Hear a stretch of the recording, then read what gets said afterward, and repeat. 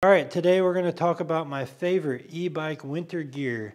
If you guys follow me on social media, you'll know I posted a blog about this at blog.randyrides.com. You can go check out my winter gear blog that has links to everything for these products. We're going to start from our head, work our way down to our feet, and we're going to talk about a bunch of products that I use on a regular basis in the winter time.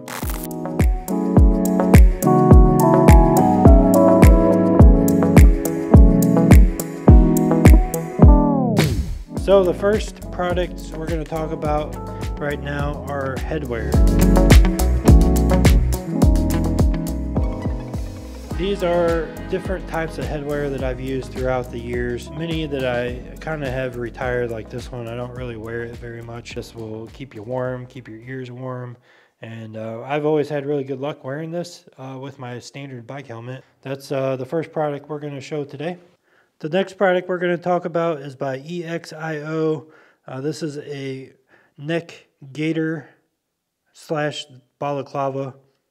I've only had this particular one for one riding season, and it's already starting to come apart.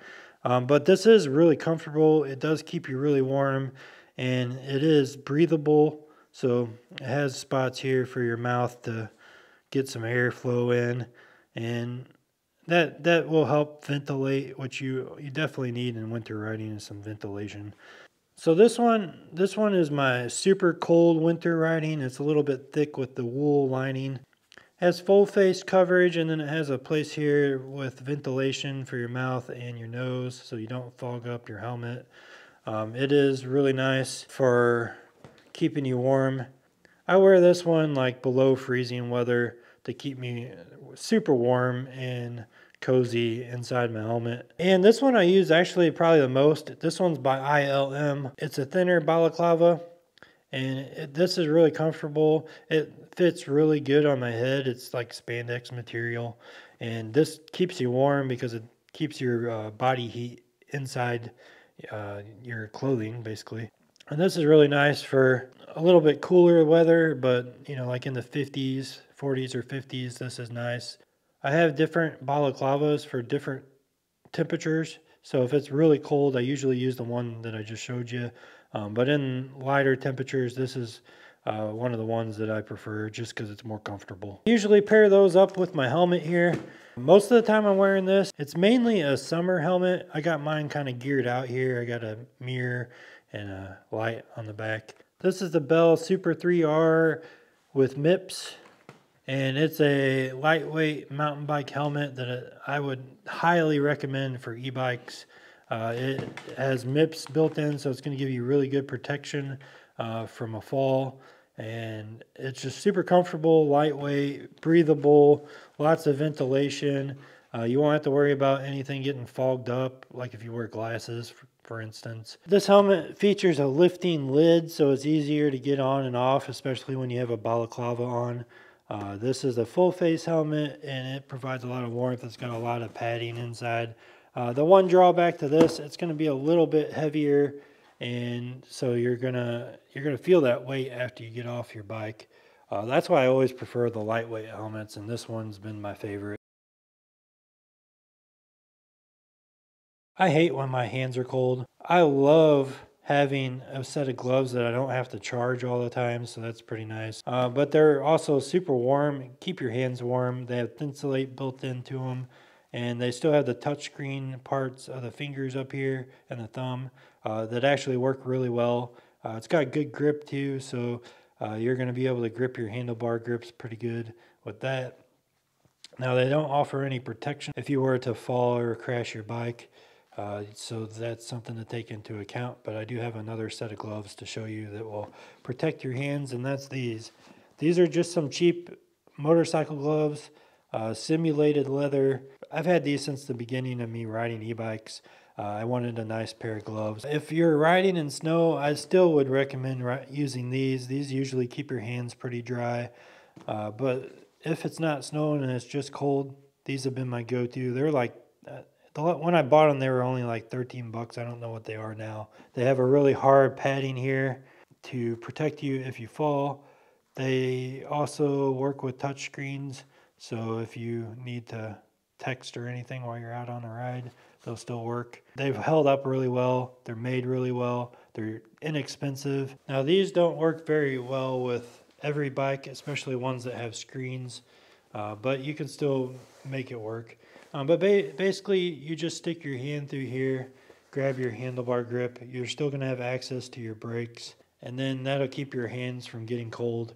You can pair this with a pair of gloves and keep your hands really warm during winter riding. If it's freezing out, I will use these. Like if it's in the 20s, these I highly recommend for keeping wind off your hands, keeping your hands warm. I'm a little under the weather today, so I don't know if I'm going to go on any bike rides to demonstrate how these work, but you get the point. You just strap these on both sides of the handlebars and stick your hands through it. Next thing up, and probably the most important piece of winter gear that I have, these are thermal underwear, both a shirt and pants, so long sleeve shirt. This particular one's pretty thick material. This is probably the best thermal underwear that I have right now. I will leave a link in the description for these particular ones, but there are so many different types out there. These are my personal favorite. They're a lot thicker than the last pair I bought. You can get a shirt and pants set, or you can just buy each one separately, whichever you need to do. But they are super important. They're moisture wicking, so they keep you from sweating a lot. When you add layers, you can easily get warm and start to sweat.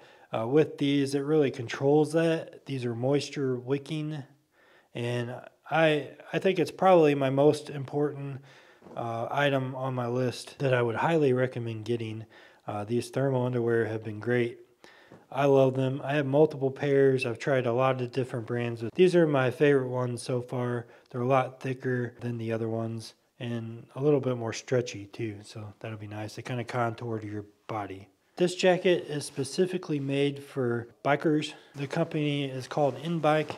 They make a lot of different products, but this particular product is very, very nice. I use it as my winter coat a lot. It's windproof.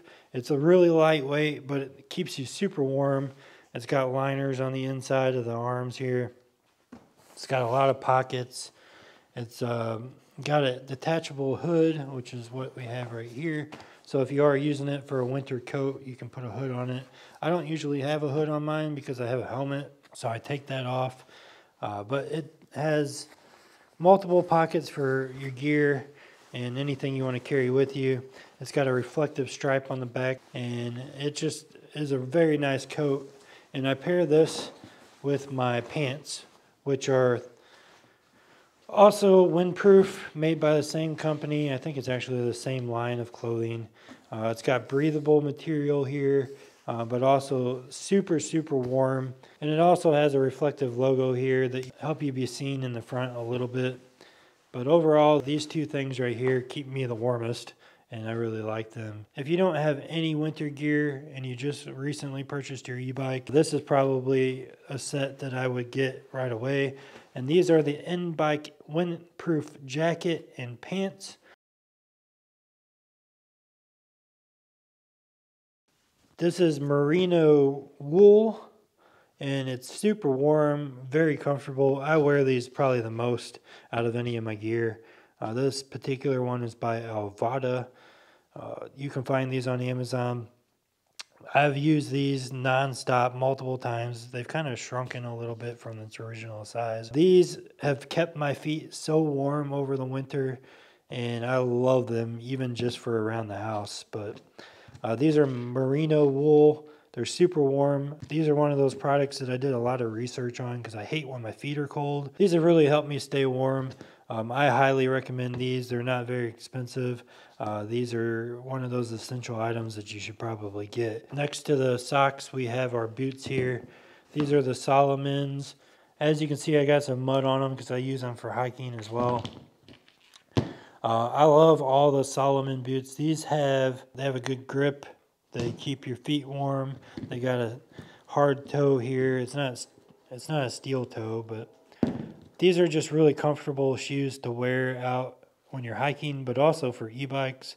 I like wearing boots when I'm on my e-bike. It just kind of protects my ankles and stuff. If you've ever hit your ankle when it's cold out, it's not a very nice feeling. These kind of protect your ankles. They go up a little higher than a normal shoe. Now, if it is snowing or icing and you still want to ride your e-bike, or if you just live in a climate that's always snowy and icy like Minnesota or Canada, the V-Tire Co. snowballs are an awesome pick for you. They are studded tires made for e-bikes. They're for 20 by 4 inch e-bikes. I haven't had a chance to test these out yet because I got them last year and it didn't snow or ice or anything, so I didn't even get to install them and try them out. Hopefully this year it'll be a little different and I'll throw these on one of my bikes, maybe the Grizzly. So that leads us to the last part here. Both of these products I haven't even tested yet, so I can't give my full recommendations. I did want to mention them in this video. These are a couple products that I'm going to be testing out over the next few weeks. These are heated gloves and heated socks by Savior Heat.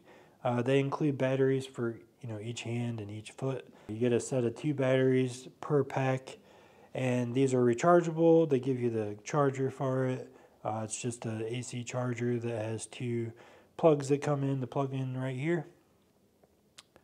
Pretty simple design. They are supposed to be really good. They have 3 different levels of heat. They have a battery indicator on them. These 2 products right here have been something I've been wanting to test out for years. So they sent these out to me to make a review video on. So you'll see that here coming up soon. But we're going to be using these all winter, testing them, and I'll give you my full honest review after I've used them for a few months. Another thing that I highly recommend for winter riding is a good tail light that flashes, that has good coverage. This particular one from Magic Shine features a camera, and it is the See Me DV. It does have a place for an SD card slot, and it charges via USB-C. It just has 2 simple buttons right here for controlling the camera and the tail light. I'm going to be making a full review of this product as well as the headlight they sent me right here. This is the MJ900S. It is a 1500 lumen headlight, and it has a battery pack here that looks like it has 2 18650s in it. This also charges via USB-C, so both products are up to date with the latest technology. We're going to be testing the Magic Shine products as well as the Savior Heat products in a future video, so stay tuned for that. I want to spend time with both of these products, so I'll go through them in a review video. This one I'm really excited about. I love cameras, you guys know that if you watch my videos. This is specifically made to record the rear of your bike, so if you were to get into a rear collision, you would have footage of that. Most of the time when I'm recording the front, and the only time I record the rear is when I have my 360 camera out, so that'll be nice to have. It's like a little dash cam for the rear of your bike, so I guess a rear cam. If you are interested in seeing these products, make sure you hit subscribe. If you're going to purchase any of these products, all the links will be in my blog and in the description of this video. And thanks for watching. I'll see you guys soon.